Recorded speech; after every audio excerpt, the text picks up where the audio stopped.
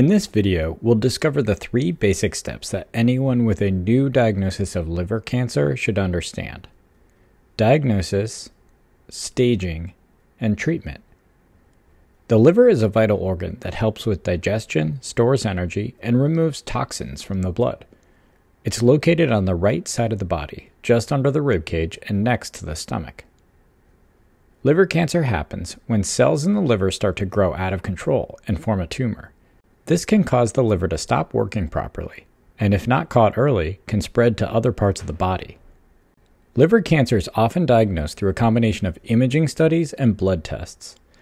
If your doctor suspects liver cancer, they might start with an ultrasound or a CT scan, which provides detailed pictures of the liver. These imaging tests can help identify any unusual masses or growths. Blood tests can also be helpful, especially when measuring a substance called alpha-fetoprotein, or AFP for short, which is often elevated in patients with liver cancer. If these tests suggest cancer, a biopsy may be recommended. During a biopsy, a small piece of liver tissue is removed and examined under a microscope to confirm the presence of cancer cells.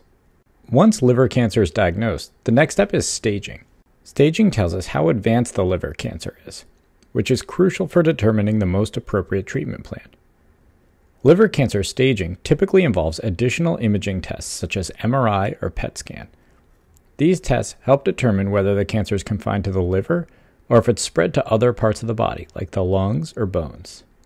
Sometimes a laparoscopy, a simple surgical procedure, may be done to look directly at the liver and nearby organs. The results of these tests help doctors classify liver cancer into different stages, ranging from early stage, where the cancer is small and limited to the liver, or more advanced stages, where it's spread to other organs. Treatment options for liver cancer depend largely on the stage of the disease. For early stage liver cancer, surgery to remove the tumor or even part of the liver may be an option. In some cases, liver transplant could be considered if the cancer is confined and meets specific criteria. Other treatments for early stage cancer include ablation therapy, which uses heat or cold to destroy cancer cells, and embolization, a procedure that cuts off the blood supply to the tumor. Targeted radiation therapy may also be used for early-stage liver cancer. For more advanced liver cancer, systemic treatments like targeted therapy or immunotherapy may be recommended.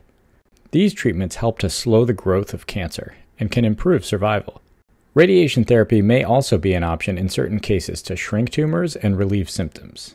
This is not medical advice. Talk to your doctor before making any medical decisions.